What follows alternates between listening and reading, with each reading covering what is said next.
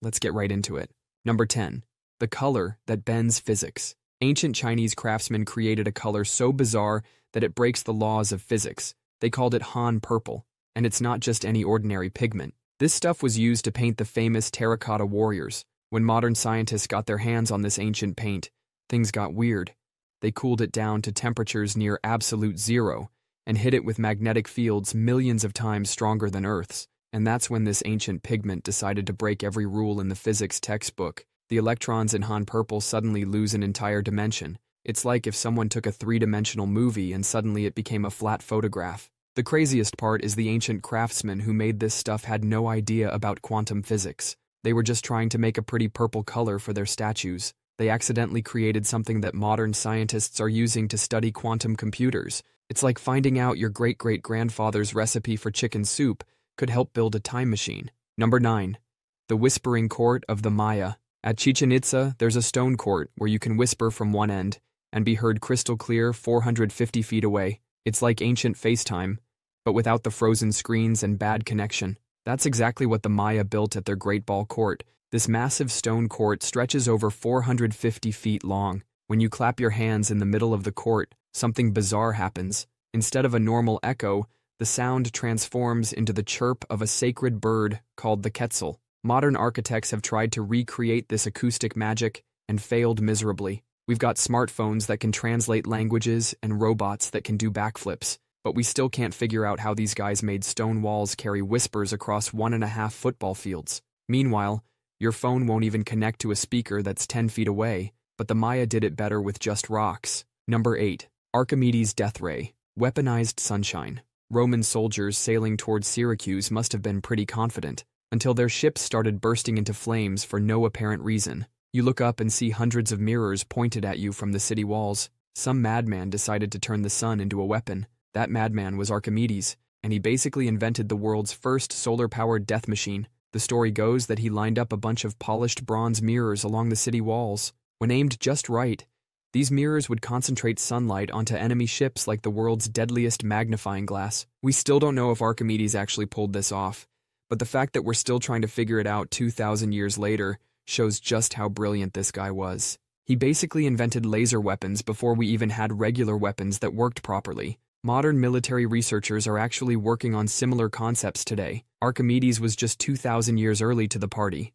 Number 7. The Nebra Sky Disk. Archaeologists in Germany basically found a 3,600-year-old computer that could track the stars. This bronze disk is covered in gold symbols, showing the sun, moon, and a cluster of stars we now call the Pleiades. But this wasn't just ancient bling. They marked it with 2 golden arcs spanning precisely 82 degrees. That's exactly how far the sun moves along the horizon between winter and summer. That's the kind of precision we need satellites for, not something made by people who thought thunder was angry gods bowling. The gold they used came from Cornwall in England, over 1,000 miles away. So these guys were running international trade routes just to build their star tracking device. Modern attempts to recreate it using Bronze Age techniques have all failed. We can't even figure out how they got the measurements so perfect without modern tools. It's like finding a smartphone in King Tut's tomb. It just shouldn't exist. Number 6. Orichalcum, the lost metal of Atlantis. According to Plato, there was this legendary metal that was supposedly second only to gold in value.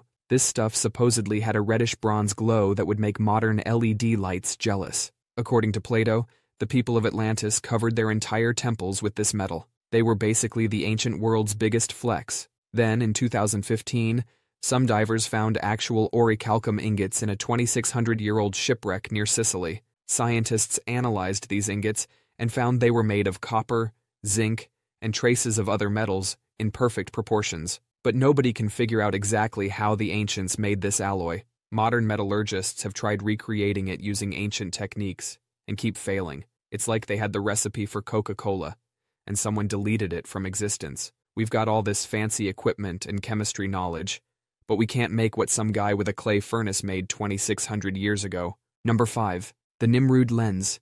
A 3,000-year-old piece of crystal from an ancient Assyrian palace might be the world's first telescope. This thing was discovered in Iraq, and it's got archaeologists arguing like kids on a playground. It's a perfectly shaped piece of rock crystal that can magnify things by 3 times. Some experts think the ancient Assyrians were using this to look at planets. In their writings, they described Saturn as being surrounded by serpents, which sounds a lot like rings if you're looking through a primitive telescope. Either these ancient guys had the world's first telescope, or they had really good imaginations. The British Museum thinks it was probably just decorative. But who makes a perfectly ground optical lens just to stick it on furniture? That's like building a working jet engine and using it as a coffee table. If the ancient Assyrians were building telescopes 3,000 years ago, Galileo was about 2,700 years late to the party. Number 4. The stones too heavy to lift. In Lebanon, there are stones so massive that even our biggest cranes would need therapy after trying to lift them. We're talking about blocks that weigh 1,650 tons. That's heavier than 3 Boeing 747s stacked on top of each other. And these stones were moved almost 2,000 years ago. No electricity, no engines, no hydraulics. Just pure ancient Roman stubbornness, and probably a lot of very unhappy workers. The quarry where these stones came from was actually uphill from where they needed to go. So somehow these Romans moved stones heavier than buildings uphill without modern equipment. They probably used massive earthen ramps and wooden rollers. But even with that explanation, the math doesn't add up. There's one stone still in the quarry called the Stone of the Pregnant Woman. It weighs 1,200 tons, and it's been sitting there for 2,000 years. Modern engineers show up with their fancy equipment, take one look, and quietly leave. It's like the ancients left us a note saying, "Bet you can't move this?" And they were right. Number 3. The desert aqueducts that defy time. The Nazca people built something so reliable that it still works perfectly after 1,500 years. Meanwhile, your dishwasher breaks if you look at it wrong. The Nazca people of ancient Peru built these underground water tunnels called puquios in one of the driest deserts on Earth. These tunnels have spiral openings that look like giant stone tornadoes frozen in time. The spirals catch the desert wind and use it to push water through the tunnels. It's a water pump that runs on nothing but wind. They built this system without any modern tools or understanding of physics. Yet somehow, they created something more reliable than anything we build today. These tunnels are so well built that local communities still use them for drinking water. While your city's water main breaks every summer, these 1,500-year-old tunnels keep working like it's their first day on the job.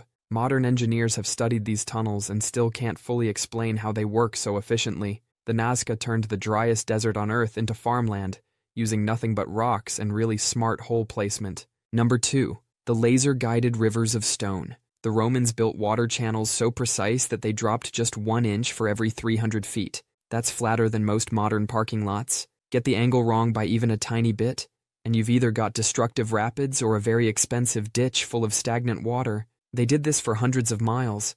Without lasers, without computers, without even a decent ruler. They were doing calculus-level engineering with rocks and string. Some of these aqueducts are still carrying water today, 2,000 years later, and they're still working perfectly. Number 1. Ulfberht swords. Viking blades of impossible purity. Vikings were swinging around swords so advanced that modern science can't explain how they made them. These weren't your average Viking hack-and-slash blades. These were the legendary Ulfberht swords, weapons so ahead of their time that Europe wouldn't match their quality for another 800 years. The steel in these swords was so pure it was like comparing a diamond to a chunk of coal. Each blade was marked with the inscription, Ulfberht, basically the medieval version of a designer label. These Vikings somehow got their hands on crucible steel from Asia, steel so advanced that Europeans wouldn't figure out how to make it until the Industrial Revolution. But then the knowledge of how to forge these swords just vanished, like someone hit delete on 800 years of technological advancement. Modern blacksmiths have tried to recreate these swords using period-appropriate techniques. They all failed. These Vikings were running a weapons program so advanced that we still can't figure it out with modern technology, and we probably never will. That's all for today. I'll be making similar videos in the future. Subscribe to see them.